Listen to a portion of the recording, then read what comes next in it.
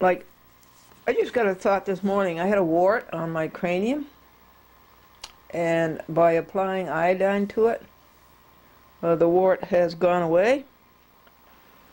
And I've decided that a wart, which is a virus, I decided that cancer inside of you is like a wart, another virus. And if we could only get inside of it and treat it the way we can a wart outside and get rid of it. And what else is in the joy book? Well, you write down your list of things to do when you wake up in the morning and spend your alone time with God the first thing in the morning. Then you find out what you have to do and you list it, and then you check it off. And every 15 minutes you rejoice, and I have a record of it. Every 15 minutes rejoice about something. And your meditation is here, and your pure thoughts are here. A joy book is a really good idea. Will that help you? I hope so. I want you to make it. What do I mean by making it? Being 100% happy. I know it's there for you, and I know it's waiting for you. I keep trying to hold your hand and take you to it. But having a joy book is a really good idea. Hey, that was a big day. What was that for? The work up to date and alone and empty. That means you're alone with God, and empty means there's nothing on your to-do list. You've done it all. My goodness, that hasn't happened for a long time. What day was that? November 27th. Oh yes, it was around the holiday, Thanksgiving. That is a good time to get your work up to date.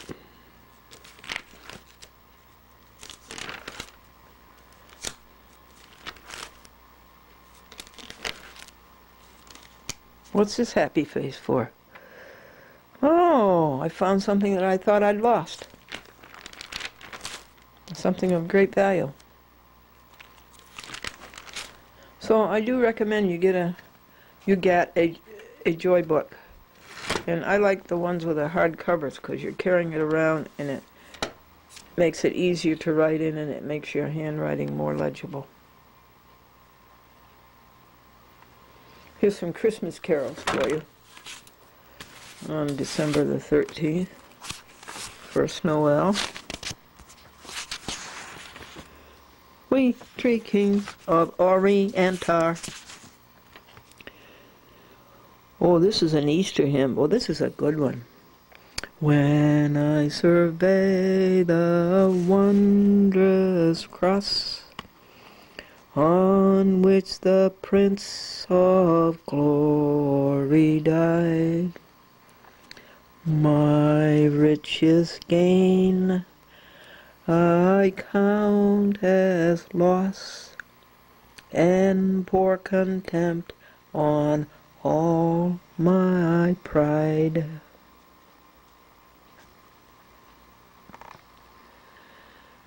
That is a creature. That is a furry creature. It is a Felix domestica, a domesticated feline. And the student asked the professor, is it hard to become a professor? And the professor says, oh no, you do it by degrees. And the boy said, my mother took me to the cemetery. And the teacher said, oh, I'm sorry, somebody dead? And he says, yeah, they all were. We hope so. That's a good one.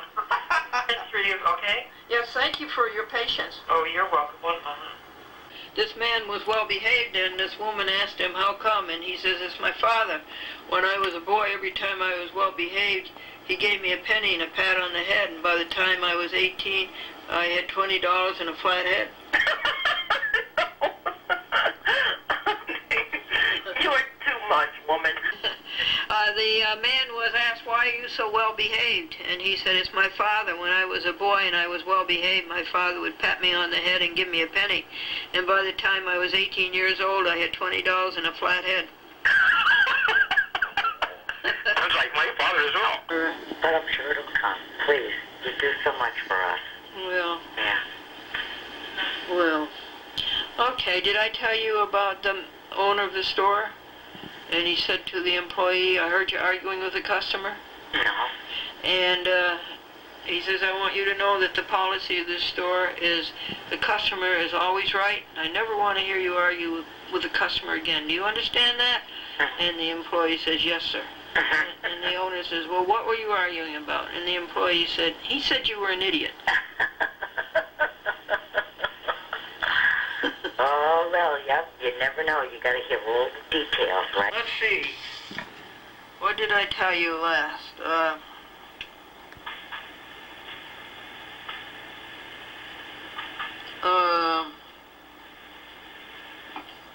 Did I tell you about the boy studying his ancient history, and he said to his father, what's a Grecian urn?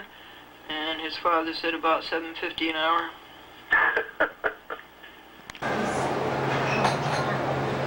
Right.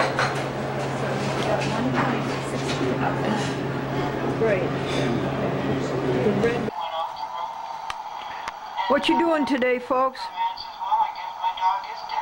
The Sony Mini DV camcorder is worn out. It will take its beautiful picture. It continues to do that. But it will not play back, and it will not rewind. So my neighbor loaned me her Panasonic, which is 3 times the price of this Sony Mini DV. And what's in progress now is the 7th edition. The 7th edition out of 14. Folks, did you hear about the ad in the classified section? And so how many tapes have been used up? This is the first run. These are all quads. There's 4 shows on each tape, so there's 20 shows. This is getting ready for the 3rd run. This is the 2nd run over here, the one that's going on now. But, so we've used up a pile of tapes already. But I wanted to show you, this is the largest accumulation of tapes to come back from the TV stations that we've ever had. And Dennis was so nice, he brought all this mail over. Look at this. These are all tapes returned by my TV stations. Aren't they nice? Aren't they nice to do that? Look at that. How many boxes, folks? 1, 2, 3, 4, 5, 6. Here's a big one. 7. 8, 9? Is that what you got? 1, 2, 3, 4, 5, 6, 7, 8, 9.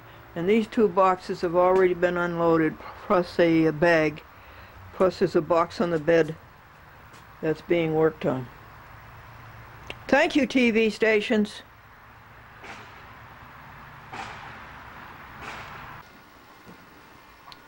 Yeah, this is the one on the bed I didn't show you. That's chock full. That's from White Plains. Thank you, Jim Kenny. You're certainly a pleasure to deal with. Again. Say it again. Say roof. Roof. Roof. Merry Christmas. Oh, you cute little teddy bear. Yeah, you cute little teddy bear. This one here is 30.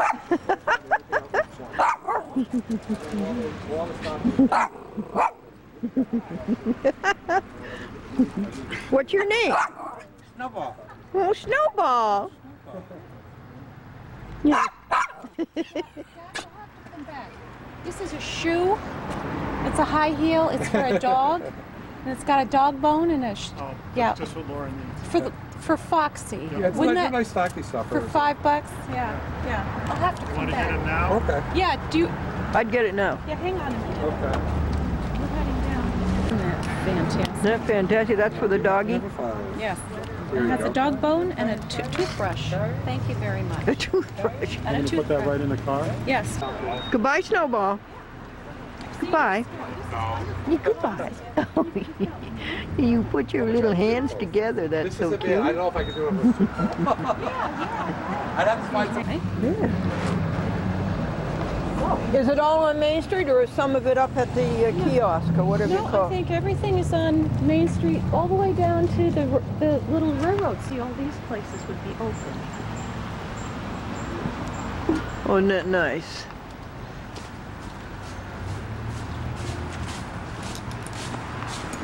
Hello.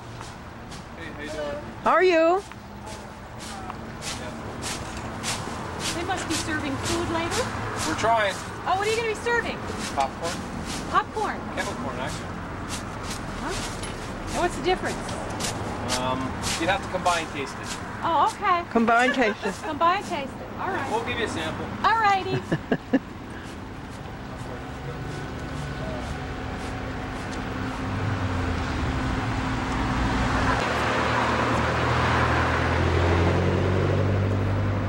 Some people live down there. They live way down in that hole.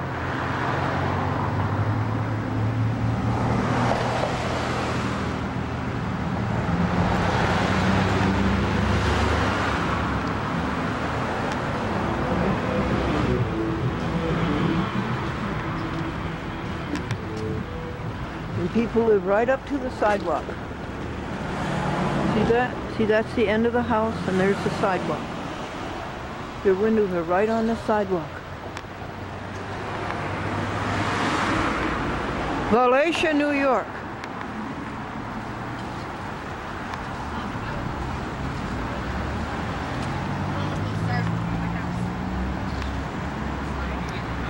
Down here somewhere is the Kinderhook Creek. That empties into the Hudson, and it also makes the Stuyvesant Falls. Are you having a good time, folks?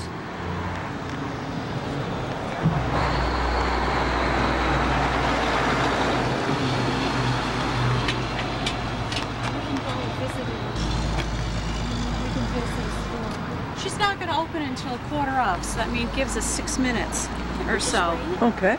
Yeah, we can wait. This is Le Jardin. Yeah. What's across the street? Great finds. You can walk over there and see what you can find. Okay. Yeah, that back there. Look at all the cookies. You want to go You made over all to those Sunday? cookies? I'll rest. I'm not interested in one of the Okay. stores. Why don't you go with You yeah. sit. I'll be back, Elizabeth. Okay. You come with us, No, Elizabeth. she wants to sit. She's going to be before me. Did you make all these Yes, cookies? I did that this morning. Wow. Yeah. Tell me what they are. Oh, they're just a small cake with a little frosting. Oh, it's the little cakes. Yep. And they're all the same thing, They're little all cakes? the same thing. Yep. Oh, you're so smart. Oh, nativity scene there.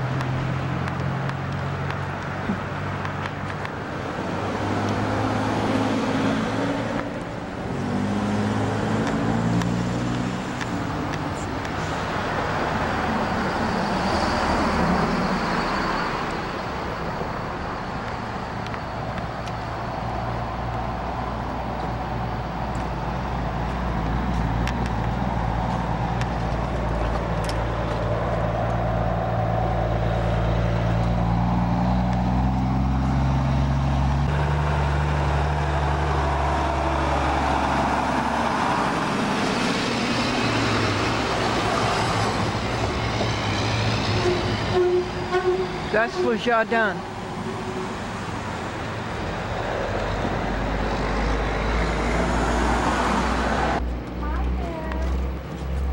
Oh, doesn't it smell nice in here? Smells nice. I smell really good. It smells nice and it looks nice. That's me too. I'm just a hog for compliments. Can you tell? I'm a hog for compliments. I'll take any compliment I get. Sir, thank you so much. Have a nice evening. Great, that's glass, I think. Does that look all right? French dark chocolate. Let's see if there's any milk in it. We're going to have some music soon. Oh, actually, Abby's going to be here just in a minute. So. Is there any milk in the chocolate? She can't have milk. Oh. Oh, she can have milk. Some dark chocolate has no milk. Really? Oh yeah, if you have. That is, my husband cannot have eggs. She can't have egg I either. can't have You eggs. can't have eggs either? Yeah, I can't have And she eggs, can't and my have daughter cheese. can't have milk. I've But never see, met another dark person. chocolate has no milk. It's Oh, that was processed right. on machines that may have milk, eggs, tree nuts, wheat, peanuts, and soybeans. Oh, I like this book. But there's no careful milk. do you have to be? Like, will you get really sick if you have it?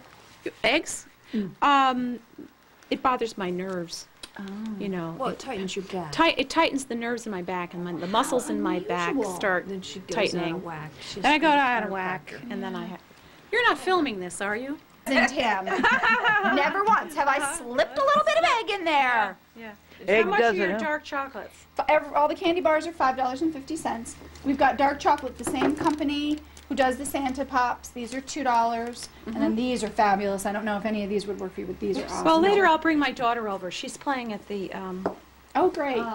Maud's place here. Right, Maud's place. The music school. So I want to treat her as long as that is dark chocolate. Well, why know. don't you read before you come? Because like this one would be milk chocolate. Yep, no, this one, I just can't see the ingredients because I can't either.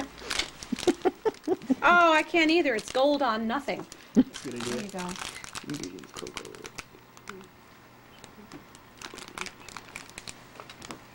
Milk.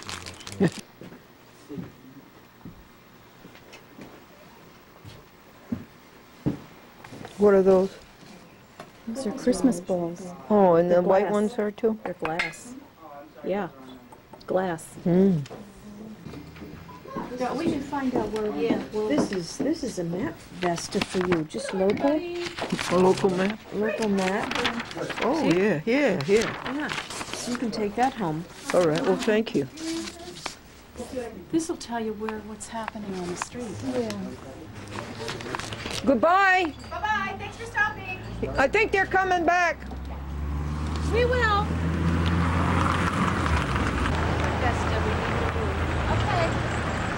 Thank you. Thank you. This is Route 203, folks. It goes to Chatham.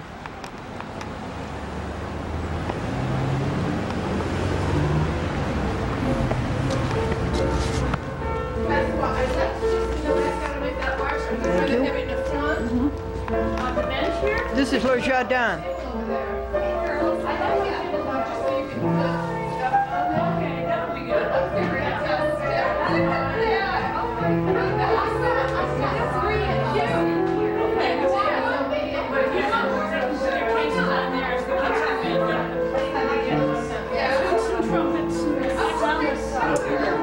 Hi, Gretchen. How are you? Good, I gave you $20. Thank you. And Appreciate it. And Mary wants you to sign a receipt. I did, and I gave the receipt back to her. Oh, okay. She's got it somewhere. I don't know what she's done with it. I saw the receipt, but I didn't see it signed. But you did sign it, huh? I did sign it. Yes, I did. And I'm just about putting your concert. I saw you on the TV. You saw me on TV? Just about 20 minutes ago. I was editing my... Oh my goodness! Wow! You're good. You're good. Right. Hi, sweetie. Lady, how you doing? Good, how are you? Good. I guess Good. you're the video person tonight, huh?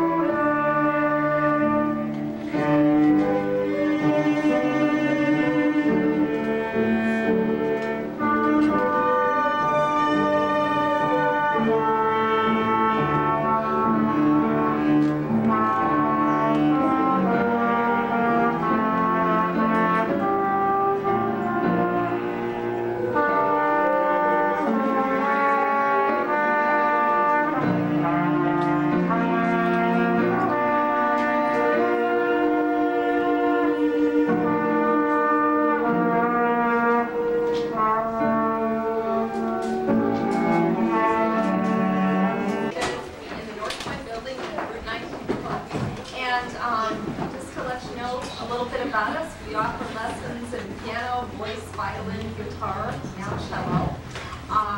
Sometimes composition. Sometimes composition.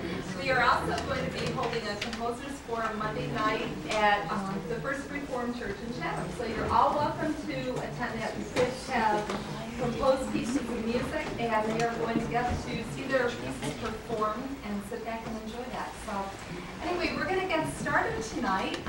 We're going to begin with Elizabeth Kilser, and Elizabeth is going to be playing Carol of the Bells and Angels We Have Heard Tonight.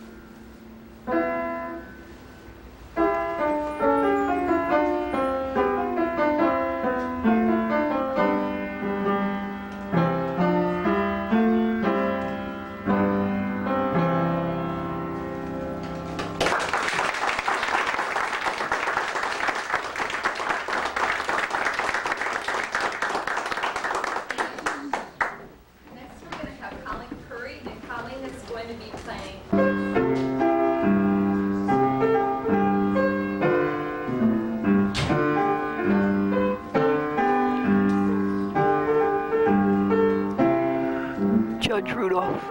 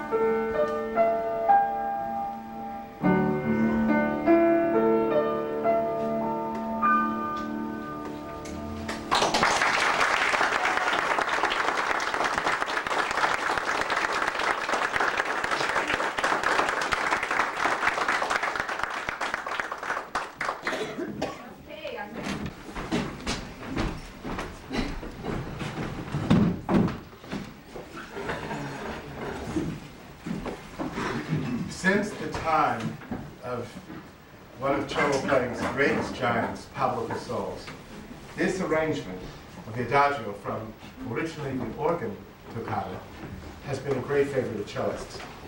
We are particularly honored tonight because a very distinguished organist, Michael de Benedictus, has agreed to accompany an arrangement for cello.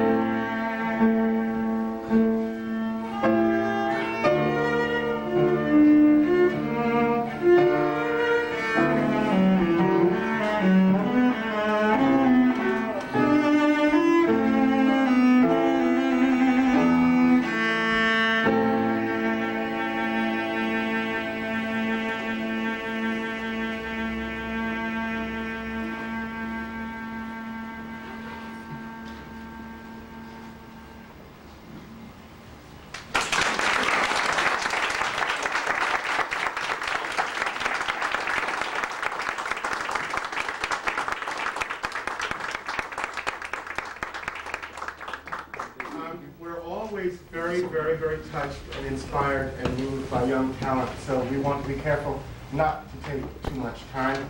Next is a very in favor of the holiday season, a standard, Franz Schubert's Ave Maria.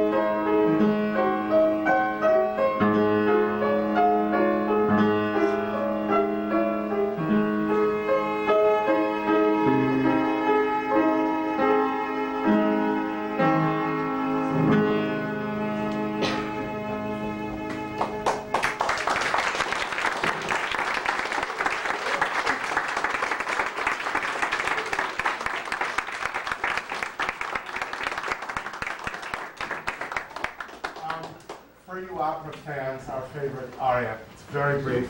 From Donizetti's Le Désir d'Amore. Michael? Michael? Michael? Oh.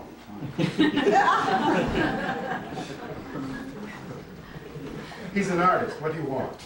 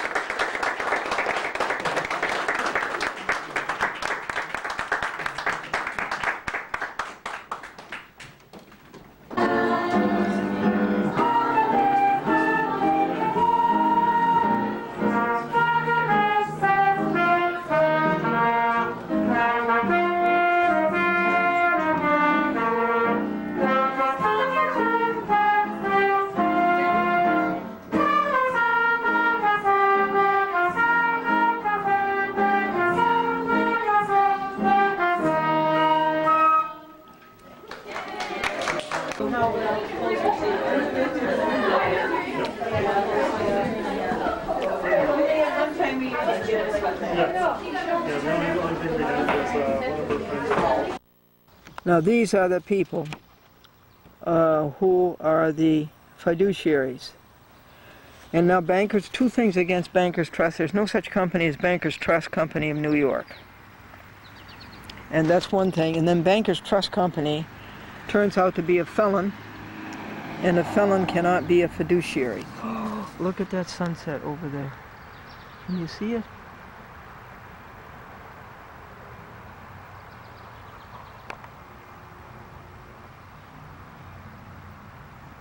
So that's one thing, and they are keeping her money away from her. The surrogate court is doing nothing to help her, and you can suspect that the surrogate court is getting some of the money that Susan should be getting. So these are the documents that I just wanted you to see. Criminal docket for case number 3, USA versus Bankers Trust. They are a convicted felon. How can they be a fiduciary? And they are keeping Susan from her money.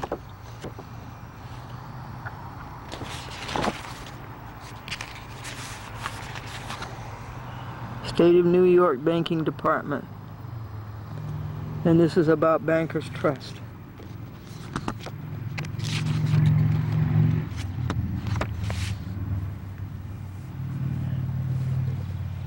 Look how quickly that sunset disappeared.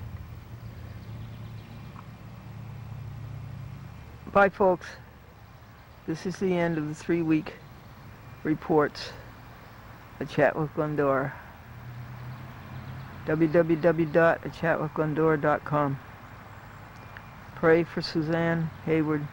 Pray for Suzanne McCormick.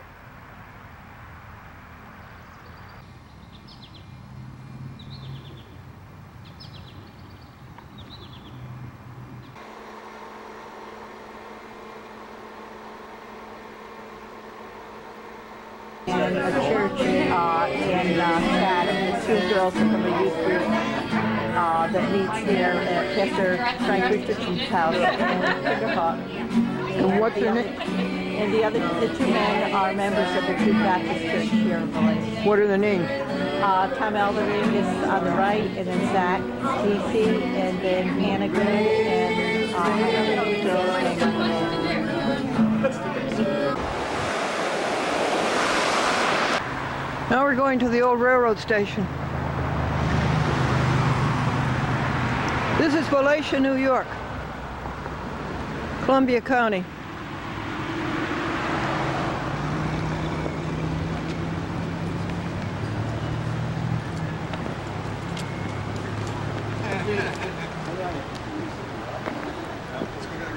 Down here, Rusty.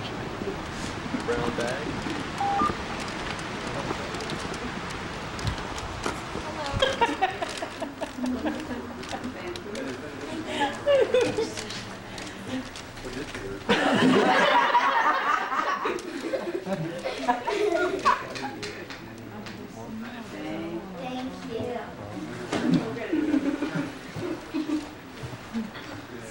Where is it on the floor?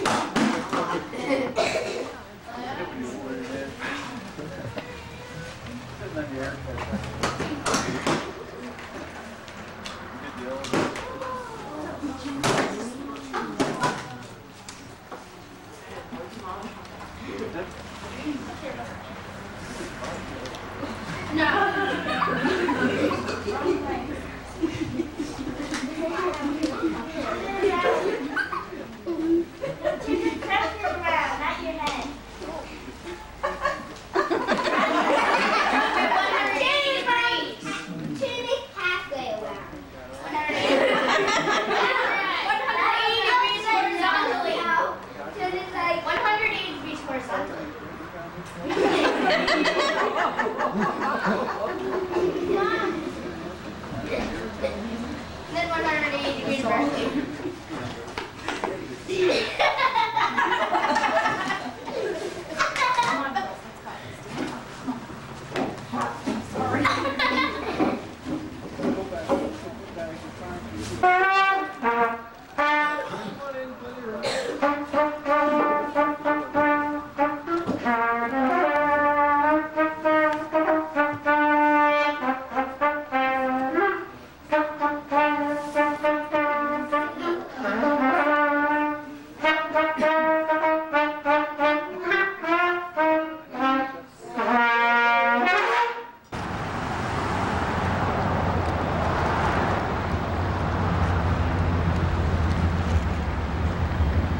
A house on Main Street.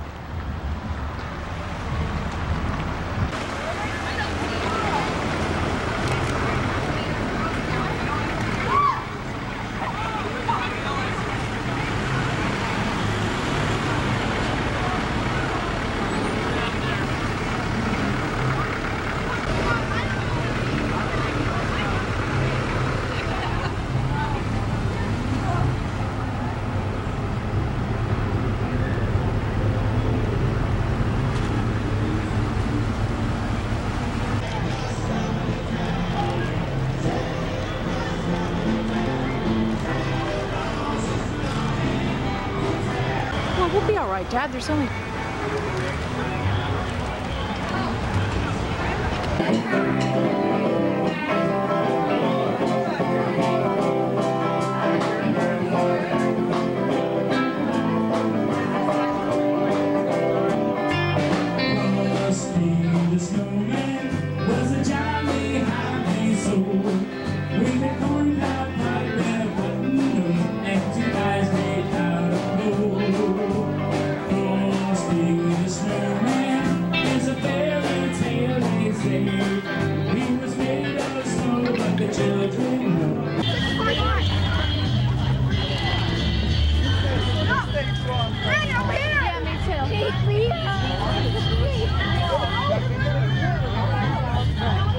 I don't know what this is.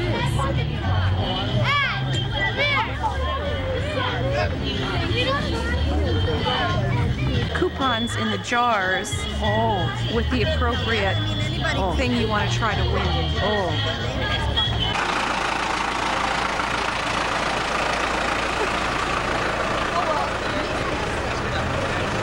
Are you recording? Oh, are you recording me? Hi! Hi! Hi! Yeah!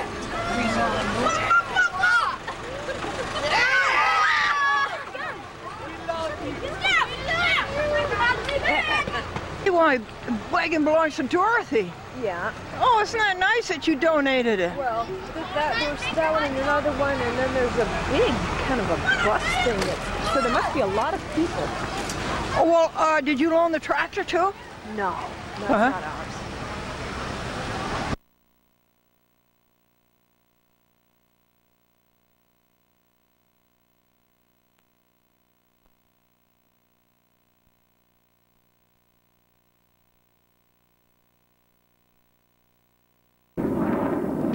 It is a necessary, logical, and natural extension to our discussion of applications to include the almost inevitable role the military assumes within them. Indeed, the dichotomy of extreme, sustained, and continuous interest and monitoring of the aerosol research by the military and intelligence complex, juxtaposed with the public declaration by the U.S. Air Force that this entire subject is a hoax, is curious enough that many of us may wish to seek the truth of the matter.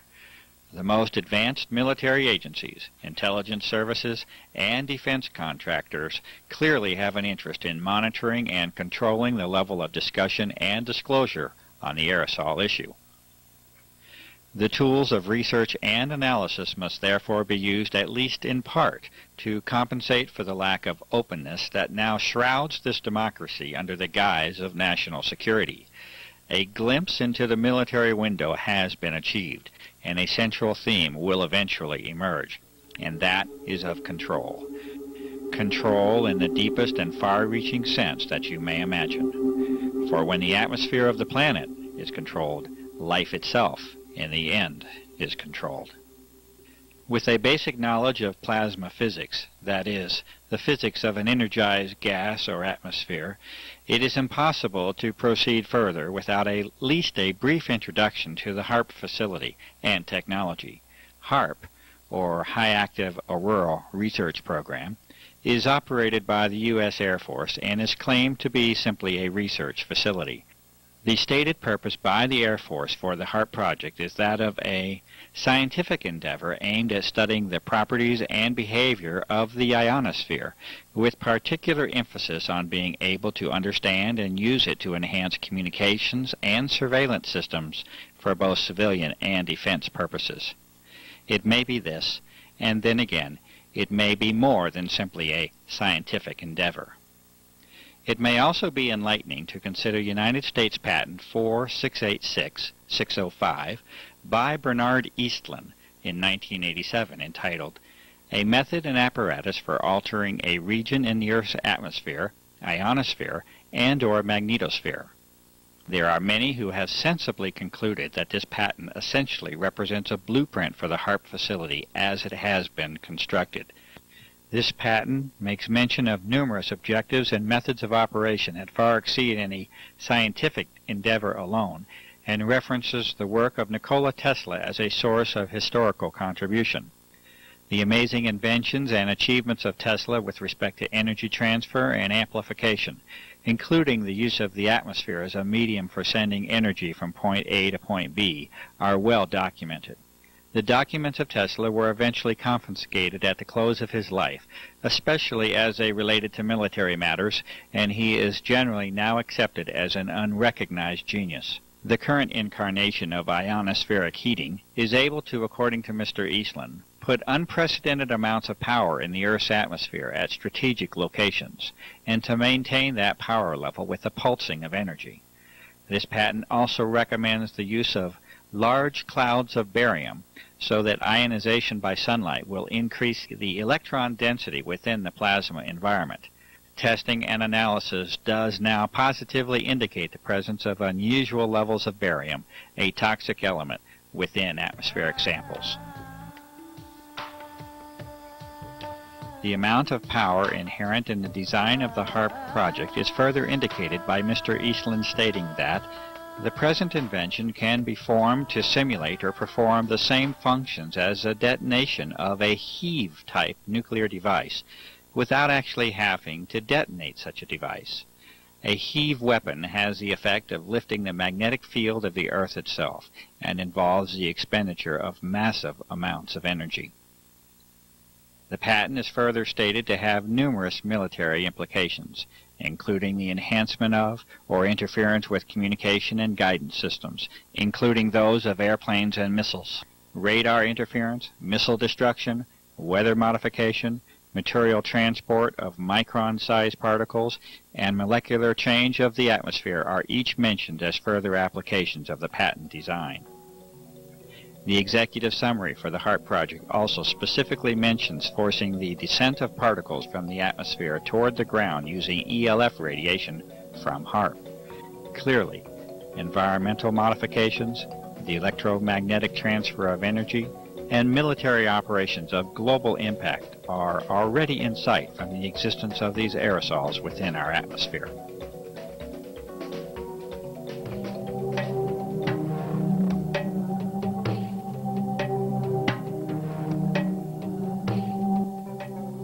In 1977, the United States Senate held hearings on the subject of biological testing by the Department of Defense on human subjects without their informed consent.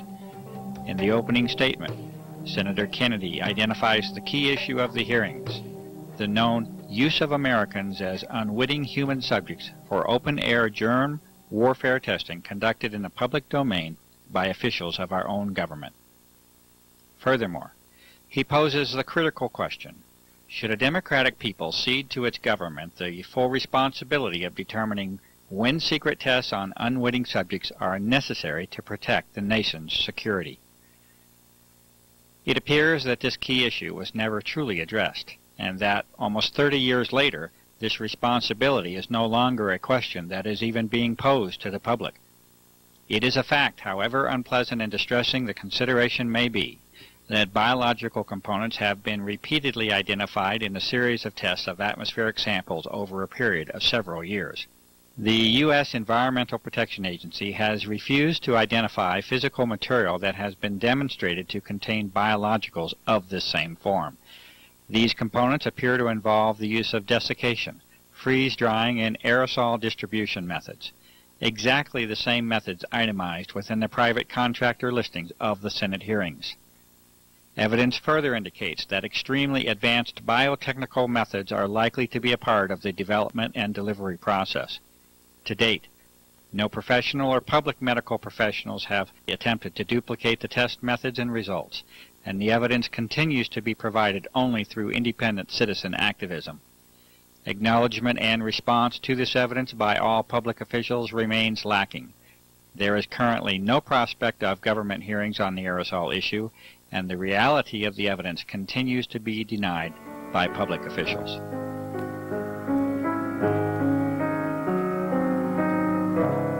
And lastly, although more conceptual in nature than our earlier discussion on environmental modification, electromagnetic, military, and biological aspects of the aerosol issue, it is not unreasonable to consider interactions with the Earth as a whole. It is not impossible that there may be connections between the energy levels of this altered plasma of the Earth and geophysical processes, including Earth changes. There has been increased attention in recent months by prestigious scientific organizations, mainstream media, and the Defense Department itself on dramatic Earth changes that are foreseen in a not-too-distant future. These discussions center on major climatic change and geophysical field changes, such as the magnetic field. Under disclosure is the likelihood that these changes occur much more rapidly than was previously supposed. It is at least a theoretical reality that a plasma sheath around the Earth can accumulate energy. This originates from the combination of increased electron density and low-frequency energy propagation. There are many questions that can be asked as to how and if this energy can be harnessed to affect the Earth. The many abnormal Earth changes already on the record during the recent years certainly offer a motive for examining the energy transfer between the Earth and the now altered atmosphere.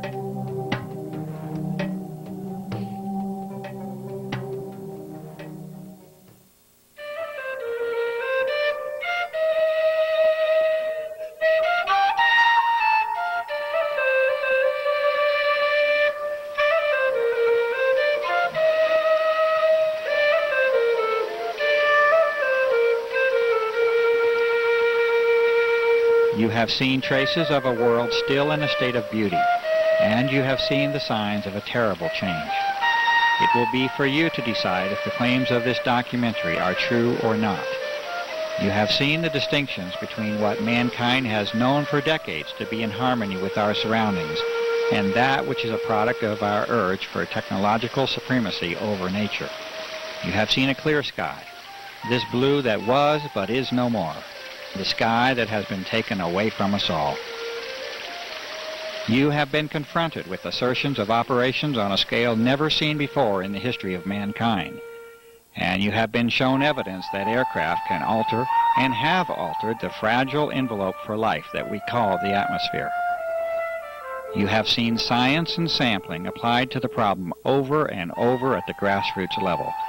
Numerous methods have been demonstrated that show artificial and deliberate modification of the atmosphere, including its chemical, thermal, electromagnetic, and physical properties. There are detrimental effects that can be anticipated and that have been observed as a result of these changes in our air, and we must all accept the consequences of the toxic environment that has been created. The health of our home and lives have been sacrificed in the search for dominion and control. You have witnessed a high level of interest in the subject of this documentary by the military branches at the highest level, the intelligence services, the chemical industry, research organizations, defense contractors, bioengineering firms, and the pharmaceutical complex. You have heard the responses of the public, government, and even environmental organizations in response to the innumerable requests by the public for investigation. These responses repeatedly revert to describing phenomena that are normal and commonly observed, while denying and dismissing the extraordinary observations that sensible and reasonable citizens have called attention to. There has been a sustained campaign to ridicule and discredit the cumulative efforts of years of research, activism, and devotion by countless individuals acting from the motive of concern for the health of this planet and its inhabitants. A free and democratic society, if it is to continue to exist, must be able to openly discuss the benefits of technological and military supremacy against the deleterious impact upon the environment that we as global citizens must share. Divine rights of humankind must assume their rightful place amongst the individual nation's right for military security and secrecy. You have heard the responses of only a few citizens and professionals who state their sensible concerns about the impact of the aerosol operations upon our environment and our health. The lack of time prevents the presentation of the awareness that is now known to be shared by a grassroots network that conservatively must include millions of people. The extent of this awareness across national boundaries is apparent, and this network is of global proportion. The control of media information by relatively few corporate interests appears to be a significant factor in the restriction of honest and open public discourse on the aerosol issue. The attempts at ridicule of this issue by the U.S. military establishment should also be evaluated as to intent and motive. You have been provided with an analysis of the potential agendas of the aerosol operations. The conduct of environmental, military, electromagnetic, biological, and geophysical operations are each consistent with the vast body of information and evidence that has been accumulated over a period of more than 5 years. This result has been reached with the painstaking efforts of numerous citizens, researchers, and activists across the country and around the globe. Many of the operations under consideration would appear to regard the welfare of human beings, the life of this planet, and our environment as a low priority. Many people, having become convinced of the reality of these operations, will naturally ask the question, what can I do to help? It is also known from experience in history that many of these same individuals feel helpless and powerless after they confront the immensity and complexity of the operations. They also often become disillusioned after encountering the predictable and disingenuous responses of our public servants. It is also known that the traditional methods of dissent and activism are no longer working, and the political process is failing in a constitutional sense. Petitions have been signed and disregarded. Appeals for investigation are dismissed. Calls for media involvement lead to crafted articles of ridicule. Even the legitimacy of the voting process itself is in question. There is no comfortable, reassuring, and simple answer that can be given to you. This is the reality that we must face. It is expected that any success will eventually result from an enormous groundswell of grassroots activism and open public protest. At the current rate of progress, a timeline of decades can be projected before we reach the level of influence that is needed. The sober counter-reality is that the health of this planet is not likely to give us such a generous allowance of time. Our atmosphere is our lifeblood, and like the proverbial frog in the warming pot of water, we are acting obliviously to our own demise. You will have to use your talents and resources, your gift of life, to help this planet. The role of this researcher has been to give you the best information of what is believed to be the true nature of the aerosol operations. You will have to determine your role and exercise that role while you still have the opportunity to do so. If you are a professional, you must inquire into the ethics of your profession and answer the questions of public service that accompany it. If you are a citizen, you must participate. If you remain silent in the hope of preserving your freedom and security, you are almost certain to lose both. The doctor, the journalist, the scientist, the lawyer, the politician, the environmentalist, the activist, the author, the filmmaker, the fundraiser, the organizer. You must all assume your roles openly, publicly, and quickly to offer any real hope for our survival. I make this appeal to you.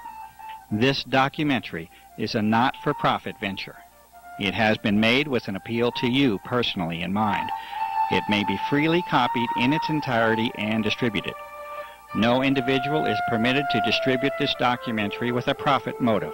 It has been created for the benefit of the public. Please help us to restore and regain the world that you know can exist.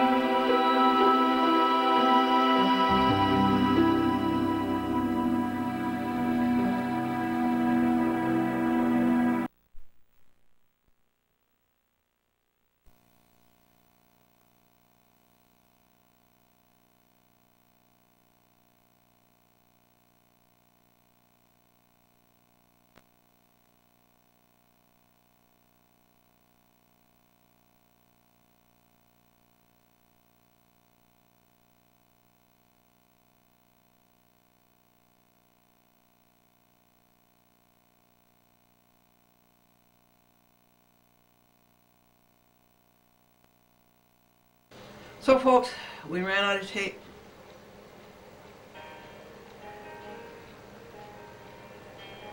And we continue exposing the truth as covered up by Bruce Golding, Gannett newspapers, and by Satterley, Stevens, Burke and Burke. Park Avenue, liar for hire.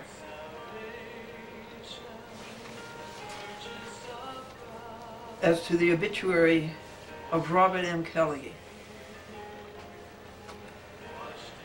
Before, we're on page 22, and this is over at page 30 or so. And I'm going to show you the hours and dollars that the lying of this model lawyer, oh, he's a model lawyer because he lies. I'm going to show you the hours and dollars that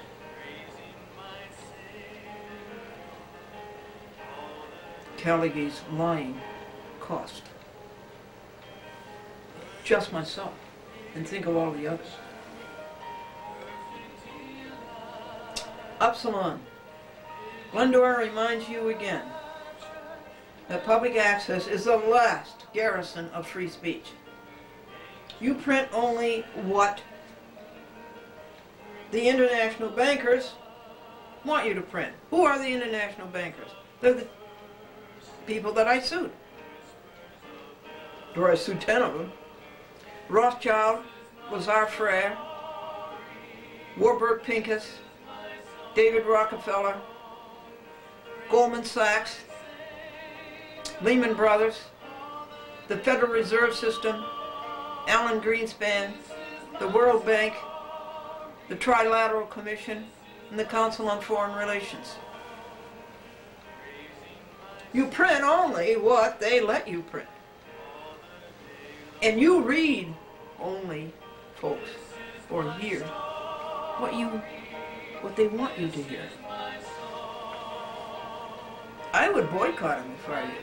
I don't listen to the television news. I do not read newspapers. I would much rather spend my time reading good. doing good, working with you. I won't give them a moment of my time. And time for Callagy is gone.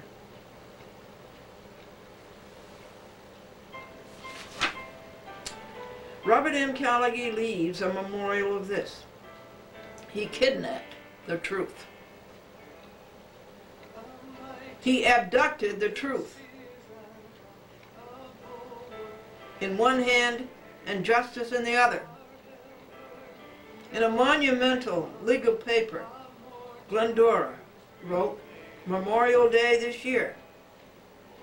She asked, quote, what memorial will Callagy leave? How prophetic it turned out to be. From May the 5th month to November the 11th, a half a year. Following the question was a prayer that he find his oneness with God. That's what I wanted, was his happiness. Well, did he? The legacy you got paid to force onto people, Bruce Golding, Gannett, is all conclusory. No facts, no law. It testifies to no power to perform. Physical, spiritual, intellectual, moral, legal. No power to perform. It's gone. You've lost it. Yours is abhorrently and, quote, inside job, unquote. That's what this obituary is in a public newspaper. It is a nadir of newspapering and in broad daylight, getting broader in 1 week, the winter solstice. In addition to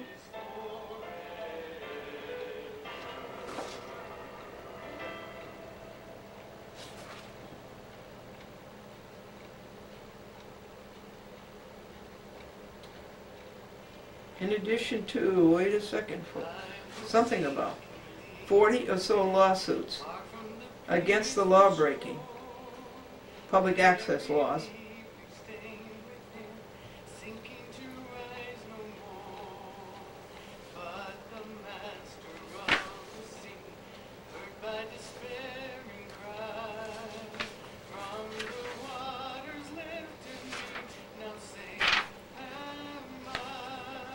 Okay, let me patch it up here. In addition to dying, owing Glendora $110, well actually it was only $100 because Bryant made him pay the $10, plus 9% statutory interest since 1995, Callagy died owing Glendora the 9% statutory interest 1995 on $350 that Glendora sent to Charles F. Dolan, the chairman of Cablevision, and to James L. Dolan, his son, the chief executive officer, and to 3 other of his hoods, to appear as witnesses, to be examined in the United States Federal Court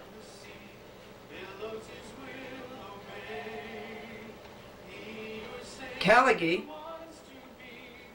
did not pay Glendora the interest on that $350 for 8 years. That's complicated. The sentence is too long. Do you like judges who have sentences who are too long? Let me go back over it. Okay. He requested the discovery of the audio tape where Cablevision violated forbidden cable operator editorial control over public access. Now, when I sued Cablevision for taking a chat with Glendora off of TV in Nassau County in 1993, The litigation went on and on and on, and it was Callaghan who made it go on and who obstructed justice. Finally, we got to the trial. And Federal Rules of Civil Procedure, Rule 54, says that if you summon somebody to come to trial as a witness, you have to pay him $70 a day, I think it was, or $40 a day, and then you have to pay him travel. So the travel would be for Charles Dolan to come from Nassau County to Westchester County, and all of his hired hoods to come with him. And so that amounted to $350. And so Franklin paid that $350 to Cablevision. When Brian, as crookedly as anybody could, fixed things and canceled the justice of the trial, instead of returning that money, Charles Dolan people put the money in the bank. This is Cablevision for you. They're too cheap to pay the $5,020 they lost in the White Plains court, and they're too cheap to send back the $350 at the federal court made Franklin pay them to come to be witnesses. They kept the money, they put it in the bank. Well, finally, after saying 100 times that this had happened, Bryant made him return the money. And it was a check from Callaghan that paid the $350, but what about the 9% statutory interest in the state of New York for all those years? And Callaghan died with this on his chest.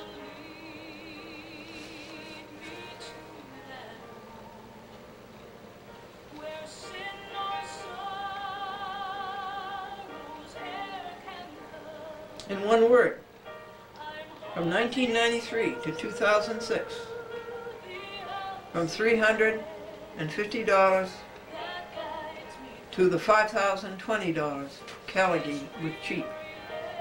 And he's a Park Avenue lawyer. And he's a great First Amendment defender. And he's the model lawyer. Well, he certainly is. Insert. Peter Lane had to tell Callaghan what law to use to fix the Rye City Court case against Charles Dolan and Cablevision Systems Corporation. That law was Title 47, United States Code, Section 538. It did not even apply. But Lane got in touch with Callaghan and told Callaghan to submit that law as an argument to dismiss Glendora's lawsuit in the Rye City Court. It was a hoax that exuded unresisted self-surrender to vice by both Callaghan and Peter Lane, City Court, City of Rye. Presently, both are paying painfully for the same. Callaghan's machinations sucked his life into small claims. He was in Small Claims Rye, I took him to Small Claims Harrison, I took him to Small Claims Phillipstown, I took him to Small Claims White Plains, I took him to Small Claims Yonkers. This is where he concluded his life. This is where he concluded his life, defending not corporate giants, but minuscules like Deborah Eacock, Cecilia Masterilli, Christine Savarino. So we have said, a Brogdonian in Lilliputian, he made such a fool of himself. Here lies Robert Callaghan. He lies about the law, he lied about the facts. He thought it was cute to call Glendora, quote, a professional pro se, unquote. Well, I called him an unprofessional lawyer.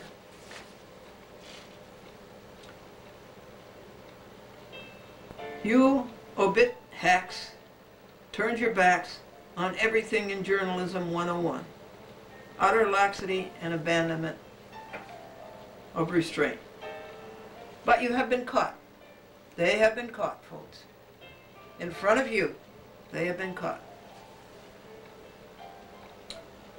Your platitudes, Bruce Golding and Gannett newspapers, are patently paid political announcements. You, Bruce Golding, you, Bruce Golding, the hero of helping Glendora defrock John P. de Blasio and his psychotic law clerk Schwersky,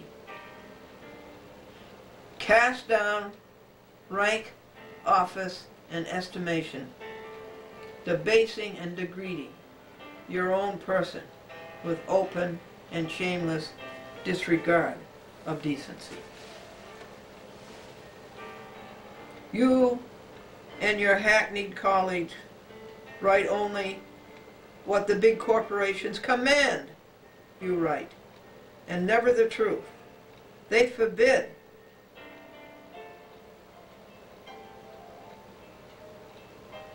You write the truth.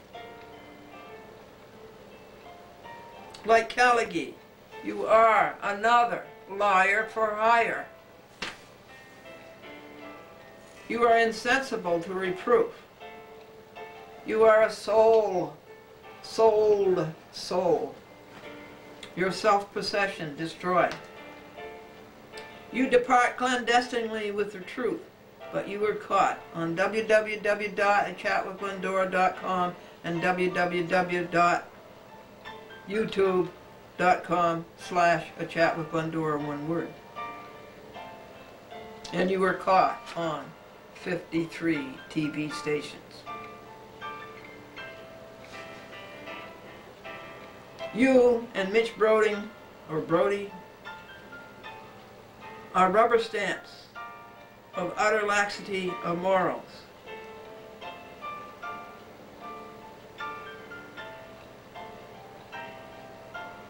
Like Robert M. Caligari. You do exactly what international bankers Rothschild, and I just listed them to you, want you to do. Glendora is bringing Satterley to trial. The date has been set. The gravamen is their ignorance of the law, their lying, their cheating, their grubbling for $5,000, their malfeasance, their nonfeasance, their bad faith. Caligari, in his last 1.5 years, caused a default judgment. Now how is that for a model lawyer? Quote, unquote. He lost big time to, quote, professional pro se, unquote. Alas, poor York. Here lies Robert Caligari. Caligari never declared anything under penalty of perjury. He knew he was lying. He never declared he was telling the truth, the whole truth, and nothing but the truth. So help him God. He was indeed the model lawyer. Everything Caligari wrote was hearsay. He was not there when it happened. He was blister. He showed up after the work was done.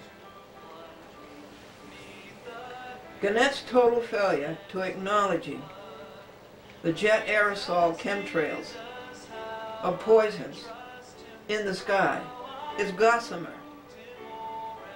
It is odious, it's disgusting, abhorrent, and it's disregard of your raison d'etre, your reason for being, is to tell the truth to people. But you will not touch the truth about the chemtrails, the poison in the sky, the ethylene dibromide, the barium, the aluminum.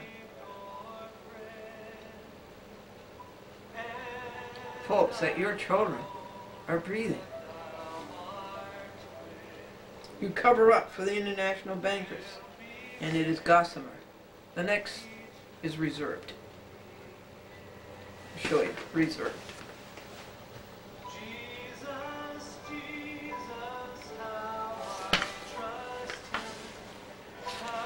And there's the page for it. Under penalty of perjury, Glendora asseverates with alacrity that she had told the truth, the whole truth, and nothing but the truth, so help her God.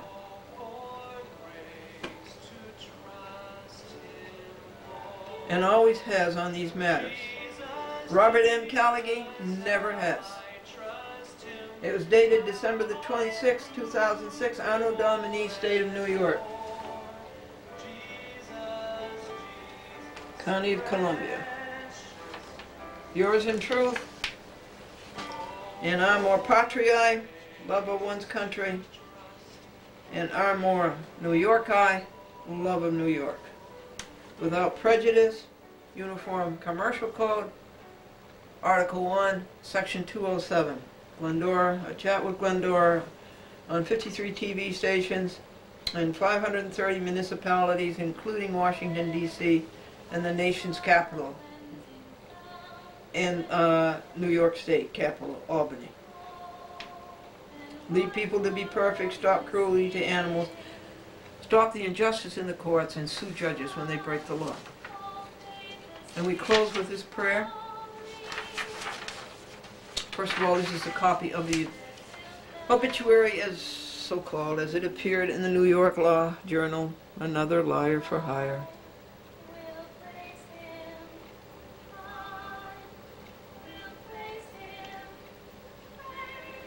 And the hymn that we close with, or the prayer, is Abide with Me.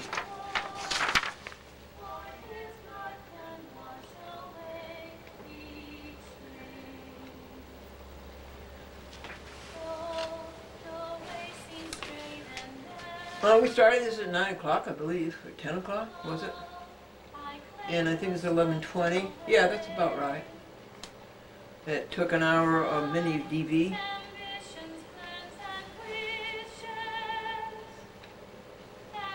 What's your joy for 11:15? How about your life? You're alive. How about for 11 o'clock? A new year. How about for 10:45? The goodness in the world that always wins. How about 10:30? This beautiful earth that God gives you free. Do you realize that you spend money on the bad stuff and the good stuff is free? 10:15. How about colors? God is so great for colors. That's the part of the electromagnetic spectrum that we can detect. And how about for 10 o'clock, the rejoice that we've been given such great detectors? Can you imagine that? We have eyes that can detect the slightest change in frequency and wavelength.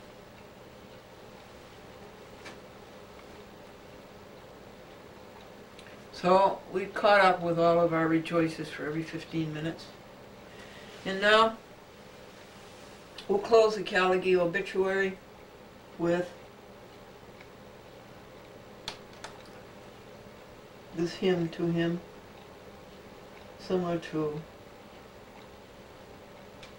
all the other hymns I have sent in legal papers, and to courts, and to judges, and to Callaghy.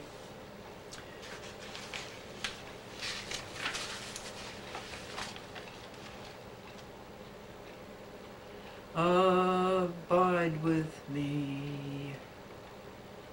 Fast falls the evening tide. The darkness deepens. Lord, with me abide.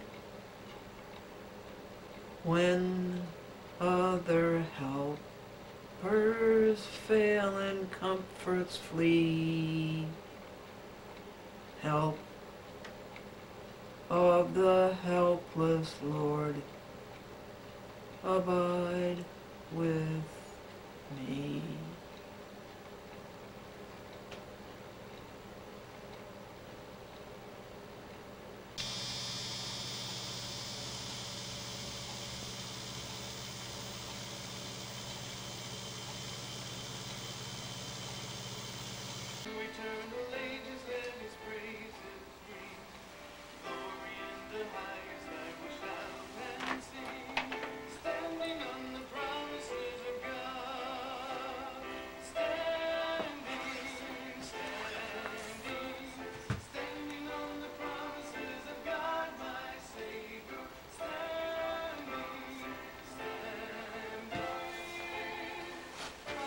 Standing on the promises of God. Now, folks, I want you to have the joy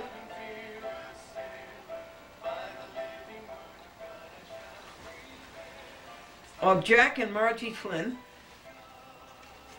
who are champions of the Constitution and who stand up boldly to judges who are not. And most of the judges today, in fact all that I've ever met,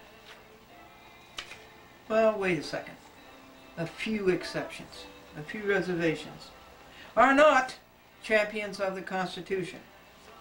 And I want you to see their telephone number, and I want you to know them. They are both Easterners who have landed up in Las Vegas. No, don't say that. They ran out of money and couldn't get out. No. But I want you to hear what they have to say. First point. Citizens of the American Constitution. That's their name. And their website is www.citizensoftheamericanconstitution.org. All one word. Citizens of the American Constitution challenges unconstitutional, unlawful, and unauthorized government.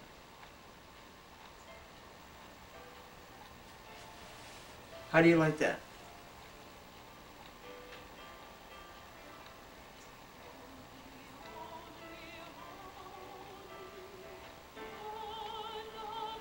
And unconstitutional court.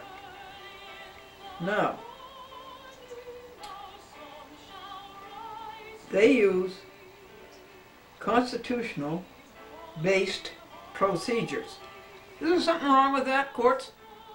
Have you ever heard of that? More specifically, outlined in the case,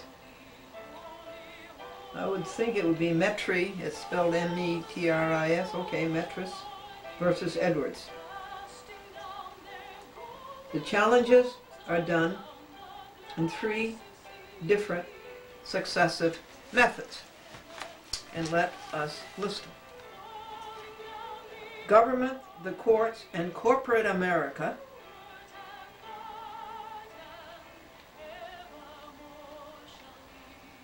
have proven and established and demonstrated their actions not to serve the interests of the people and not to serve constitutional requirements. This is Jack and Margie Flynn. And this is done to serve their own interests at a vast cost to you. They're rich, but where's the money really coming from? It's coming from you. Oaths mean little,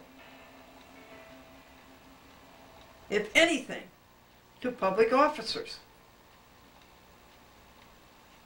These public officers perjure their oaths at will. Our enemies will not abide by the Constitution, and they will not abide by lawful requirements until we, the people, require it. So start requiring it. I will read you parts of this on a chat with Glendora from time to time. As constitutionalists, Marge and Jack Flynn do not consider constitutional oaths taken by public servants to be formalities, but They are a sacred bond given to exchange for the public trust. You're the public. You have trusted these people.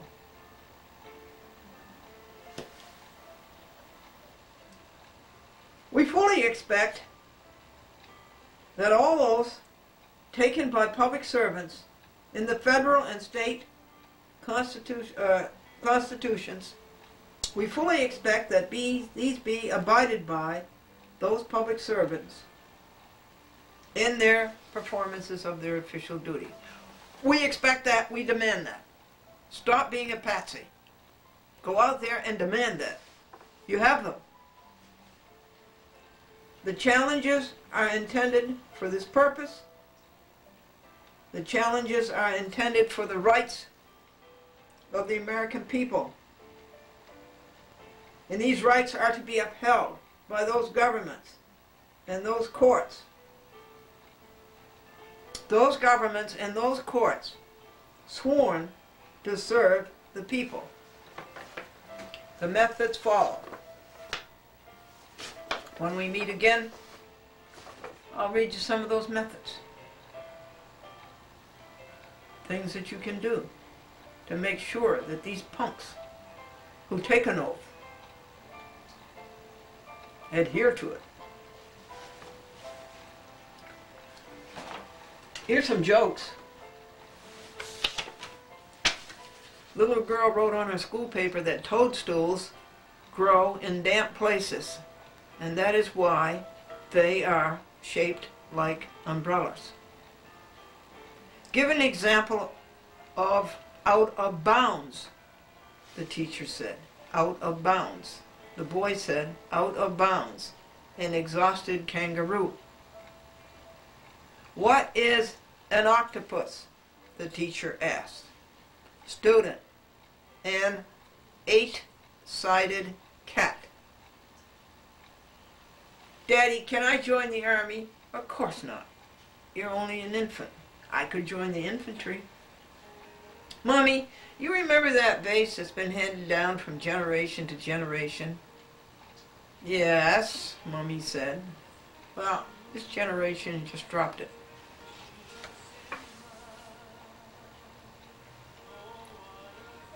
Bill's wife calls the stew that Bill makes, he makes a stew. She calls it his enthusiasm stew. He puts everything he has into it. The little girl says to the priest, this catechism is too hard. What I need is a kiddykism.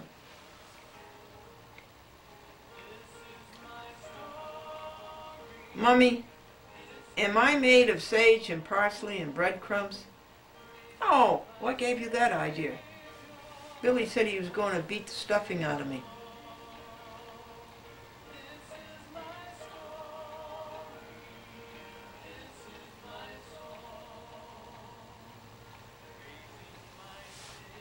Johnny, are you all packed for vacation?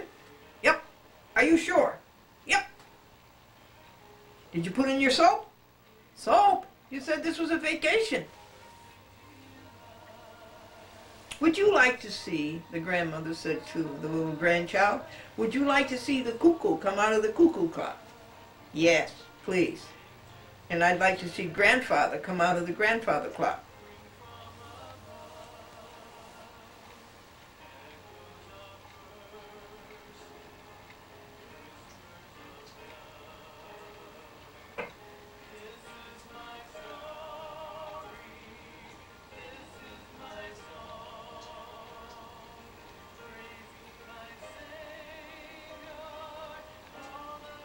Charlie says that his little brother's only a year and a half old, and yet he's been walking for 9 months. And Charlie's little buddy said, walking for 9 months, he must be pretty tired. Pauline said when she was a young girl, she had plenty of men at her feet and her husband's chest. They were all podiatrists.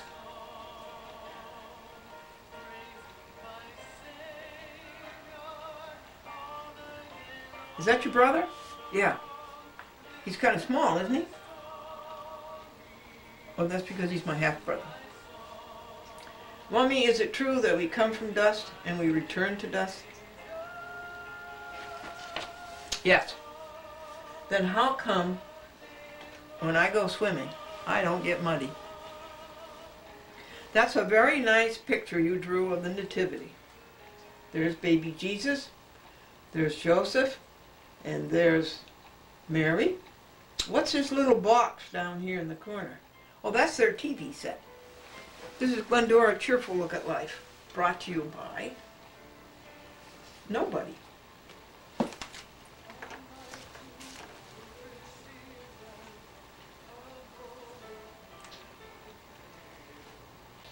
We're going through your portfolio here, things you haven't been reported to for a long time. This is a very nice letter from Mary Ramage.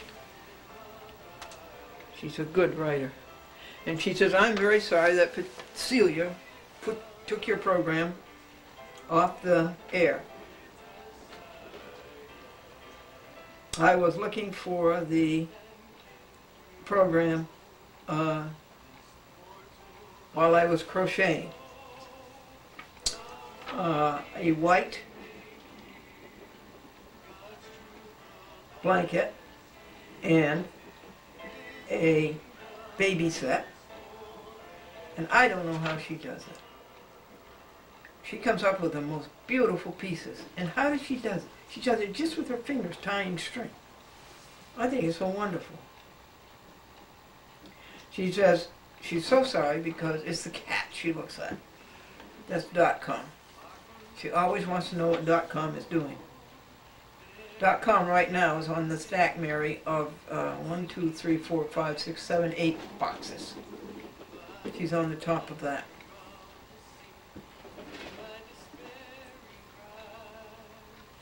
Love, Mary.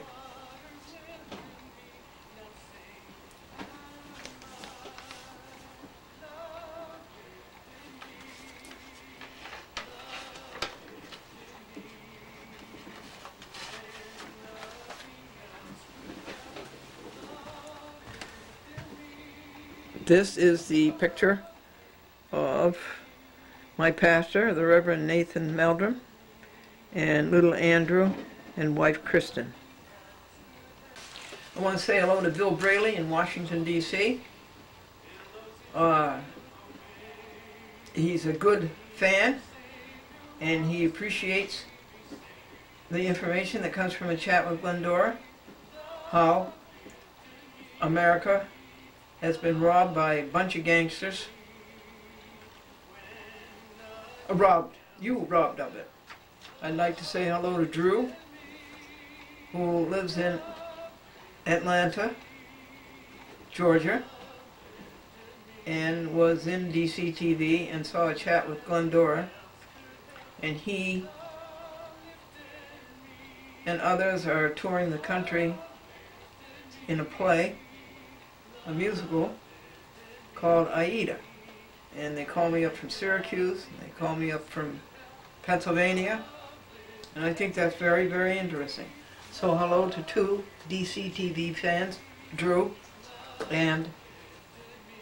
Simpson and Bill Braley.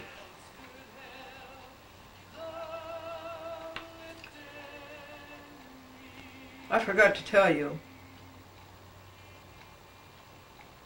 and I don't know how I did that, because it certainly is an important point, that Robert Callaghan cost Glendora, well actually it's Franklin, $42,000, print, post, travel, court fees, stenographer's fees, which is out and out robbery, over 3,000 hours, 28,000 pages of setting the lie straight, setting the record straight, 96 volumes, and 18 file drawers. And that we have a record of over 3,000 lies by Robert Callaghan, Cablevision, Charles Dolan, James Dolan, and all the hoods they hired to lie for them. And that, the fight with Cablevision has gone on, or standing up for public access rights, keeping Cablevision from stealing public access rights. This fight has gone on for 13 years. It started on Armistice Day, or Veterans Day, of the year 1993. And this is the year 2006. So actually it's 13 years and 2 months. And there have been something like 300 mailings.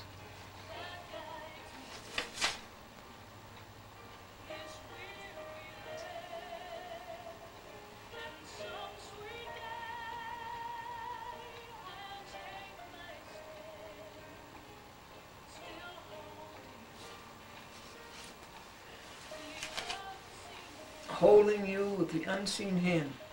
And I hope that that happens to you. Partnership Day for me was Valentine's Day on February